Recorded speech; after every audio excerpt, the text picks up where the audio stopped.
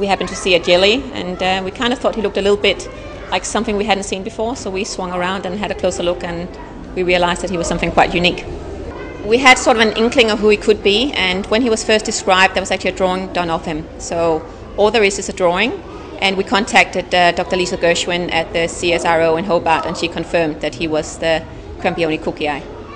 We see a lot of the what people call snotties, the lion's mane. We see a lot of those ones out there, but as we kind of came past, he was sort of more of a cube shape, I would say, which indicated that he was something fairly solid. So we swung around and had a look, and we could see that he wasn't just the ones we see quite regularly.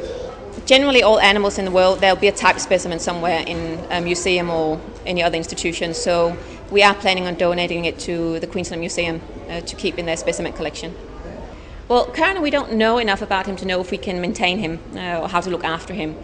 So at the moment we're watching him and seeing how he's doing, and then obviously we'll see how he goes over the next couple of days. But we would like to contribute him to the body of science, since there are no known specimens of him.